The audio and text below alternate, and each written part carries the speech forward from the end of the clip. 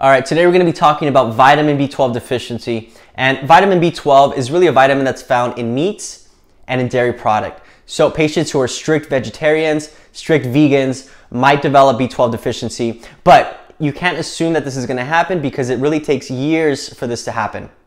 Really, the body can store up to 5,000 micrograms of B12, half of which is going to be in the liver, but we only need a daily intake of 6 to 9 micrograms a day.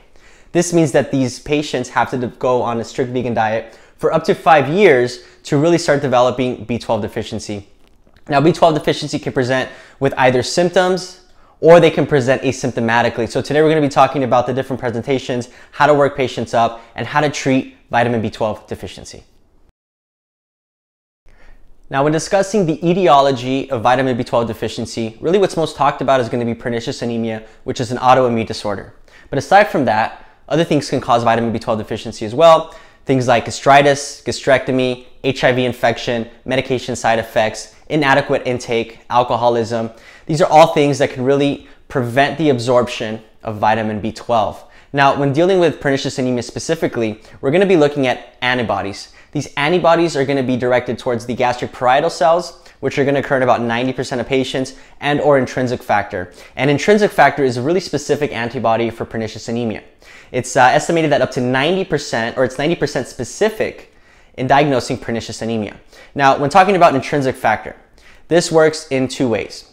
The antibodies either block the B12 to the intrinsic factor, so that complex never forms in the first place, or the vitamin B12 and the intrinsic factor do form, but it's going to prevent this complex from being absorbed into the ileal receptors. Either way, the outcome's the same, and the antibodies prevent the proper absorption of vitamin B12, so we have autoimmune destruction here in pernicious anemia. Now, talking about gastritis and gastrectomy, in both of these conditions, we're going to have decreased levels of gastric acid, decreased levels of pepsin, and we're also going to have atrophy of the gastric mucosa. All of this is going to prevent the proper absorption of vitamin B12. There's also a possible link between H. pylori and low vitamin B12 levels. So possibly curing or treating H. pylori might fix this problem. Now, B12 deficiency or low levels of B12 are also very commonly seen in the elderly population, especially over the age of 65. And this possibly, again, has to do with the atrophy of the gastric mucosa. So a lot of times people screen for vitamin B12 deficiency, even if patients don't necessarily complain of symptoms, because we want to prevent the progression of B12 deficiency. Now, pernicious anemia specifically is going to be most common in 40 to 70-year-old patients, but it can definitely still occur in under 30 years of age. As we get older, over 65, we have B12 deficiency, but not necessarily from autoimmune destruction. Now, lastly, we have to look at medication side effects. Things like cimetidine, PPIs, and metformin are all going to be common causes of vitamin B12 deficiency. Now, with the metformin itself, this can easily be corrected by simply giving calcium supplementation. Now, we have to be careful because metformin is typically going to be used for the treatment of type 2 diabetes. Diabetics are often going to experience paresthesias, neuropathy, and patients with B12 deficiency are also going to have these same symptoms. So we can't necessarily just attribute the neuropathy to the diabetes. We have to look at the metformin because this does occur fairly frequently. So we have to check for B12 deficiency in these patients and give calcium supplementation. Jumping into the clinical manifestations of B12 deficiency. Now, weight loss, which is going to be about 10 to 15 pounds, and a smooth tongue because we have loss of the papillae is going to be seen in up to half of all patients. Classically, this tongue is going to be beefy red, it's going to be painful, and we might even experience a loss or a change in taste sensation. Now, neurological symptoms are really going to be the hallmark symptom here of B12 deficiency. We're going to have things like paresthesias, weakness, loss of dexterity, personality changes, dementia, and dementia is actually going to be very curable with B12 deficiency. So for the most part, when you're working up a patient with dementia, this is also included in the initial screening, B12 deficiency. All right, now when dealing with the neuropathy specifically, it's for the most part going to be symmetrical, and it's going to affect the lower extremities more so than the upper extremities.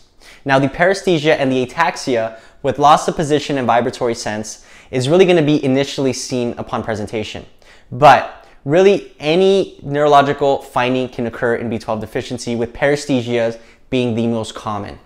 Also, you need to be on the lookout for a patient that has a new onset or a new loss of mental capabilities, because oftentimes this can be attributed to B12 deficiency. Now, these signs of neuropathy really occur because we have a myelin degeneration and loss of nerve fibers of the dorsal and the posterior spinal cord. All right, now when it comes to the physical exam, we're gonna be looking at either the Romberg test or we can look at the Lermite sign. Now, the Romberg test, we're really gonna have the patient stand still, close their eyes, and if you start to notice them lose their balance because they have this loss of position sense, this is gonna be termed a positive Romberg sign. Now, Lermite sign is when we have these electric shocks that go from the neck all the way down to the feet when we have the patient flex their neck. So positive Lermite sign can be seen in B12 deficiency. Positive Romberg sign can also be seen in B12 deficiency. Now, copper deficiency. Copper deficiency can present exactly or identical to B12 deficiency, so we have to keep this on the differential. These patients are also going to be at increased risk for osteoporosis. They're going to be at increased risk for fractures because of this. So that's also something we have to do these routine screening for the DEXA scan, especially in patients that are above 60, 65 years of age. Now, B12 deficiency can present with anemia, and all anemia is going to present with the same core symptoms. It doesn't matter what the anemia is from. We get these symptoms because we have decreased oxygenation to tissues. So core symptoms are going to be palpitations because there's not enough oxygen going to the heart. We can have dyspnea on exertion because we don't have enough oxygen going to the lungs. And finally, we can have fatigue because we don't have enough oxygen going to the musculature. All right, so let's get into the laboratory findings that are going to be seen in B12 deficiency to help support this diagnosis. Now, classically, we're going to be seeing hypersegmented neutrophils and we're going to be seeing macrocytosis on the peripheral smear. Macrocytosis means we have an MCV of over 100. Now, we're also going to be looking at an increased indirect bilirubin, increased LDH, and increased iron levels. We're going to have a decreased haptoglobin. When looking at the reticulocyte count, we're either going to have a normal or we're going to have a low reticulocyte count. Now, it's very important to note that we do not need anemia to diagnose B12 deficiency. I know this was something that I struggled with when I was in school and even shortly after school, because I assumed that if we did not have anemia, then we cannot have B12 deficiency. And that's not the case. Anemia commonly occurs in B12 deficiency, but you don't need it, and it doesn't exclude the diagnosis. So you can screen for B12 deficiency with the CBC. If you suspect, you have to order the B12 level. So if we have hypersegmented neutrophils without anemia, this should point you to the diagnosis of B12 deficiency. You also have to keep in mind that hypersegmented neutrophils can also occur in iron deficiency. So it's not specific to the disease by any means. So a normal hemoglobin, a normal hematocrit can also be seen in vitamin B12 deficiency. Now, lastly, we're also going to be looking at homocysteine levels. Homocysteine is going to be elevated in B12 deficiency. It can also be elevated in folic acid deficiency. They both have increased homocysteine levels. Now, one last thing about the MCV. Classically, we have macrocytosis. So classically, we have an elevated MCV over 100. We can also have a normal MCV, and even occasionally, we can have a low MCV.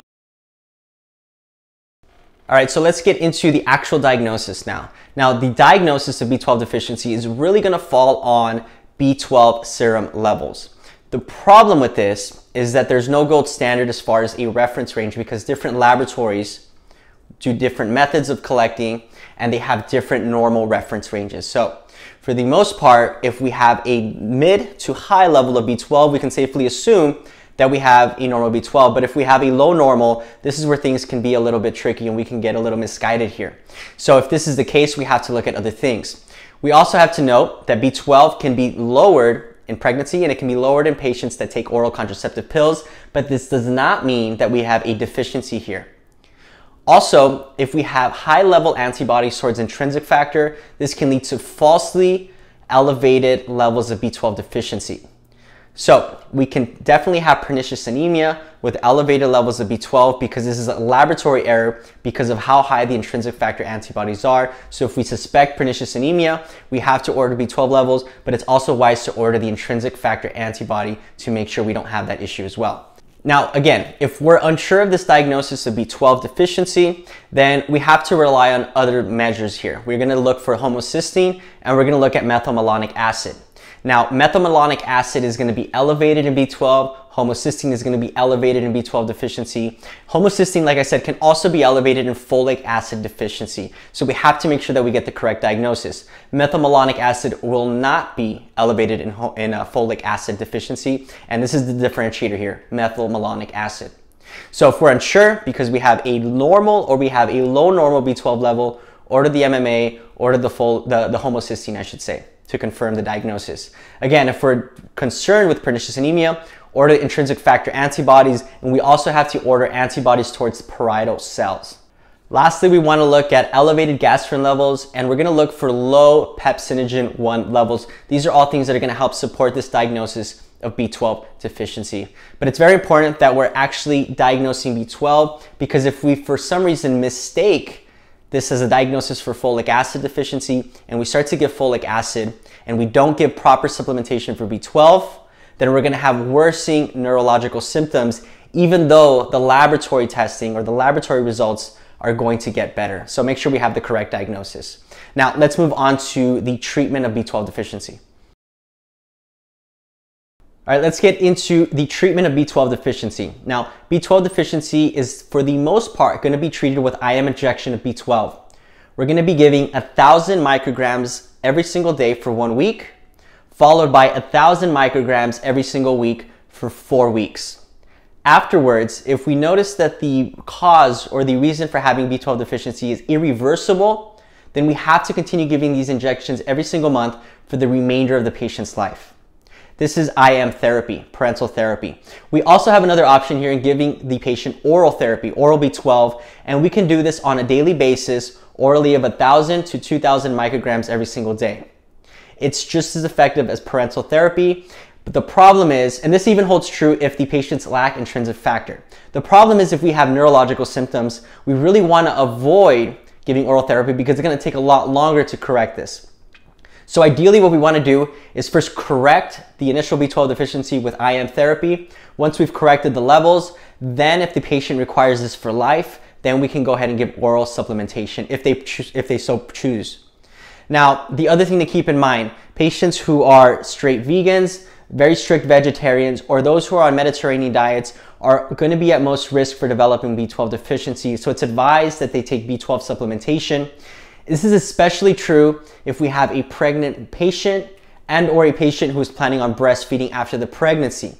Because if they lack B12 in their diet, then the baby is not going to get the proper B12 through the milk, and they're going to be at even higher risk than the mother to develop B12 deficiency. So it's important that they take oral supplementation.